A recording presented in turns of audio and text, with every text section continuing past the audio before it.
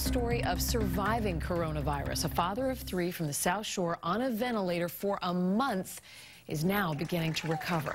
His wife says it has been a horrible stretch and that Jim, who's 49, never had any health issues. Now, as Kristina Rex tells us, he's headed to rehab after quite a send-off from the hospital. Moments like these bring tears to nurses and doctors' eyes. I'm so happy.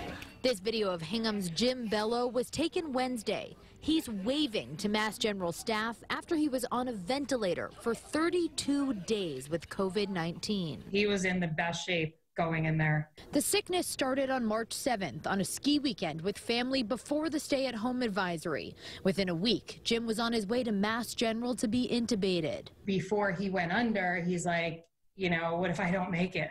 And I was like, you're going to make it. 2 weeks later, doctors weren't so sure. I asked the doctor, I said, well, do you think he's got a chance? And I was like, I don't think I was prepared to hear what she said. She had to say, but she said, I don't give him a very good chance. I kept thinking, you know, there's no way he can leave me with 3 kids. He's like the best father, best husband. Jim doesn't have any underlying conditions, and despite a grim prognosis as he was supported by machines, doctors started to see signs he could recover. They saw how alive he was inside. You know, 49-year-old guy, you're saying that he may not make it, and he's giving you a thumbs up.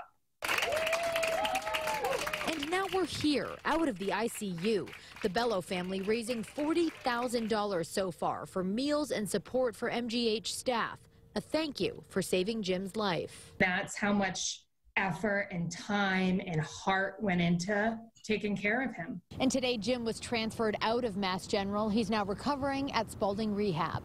In Boston, Kristina Rex, WBZ News.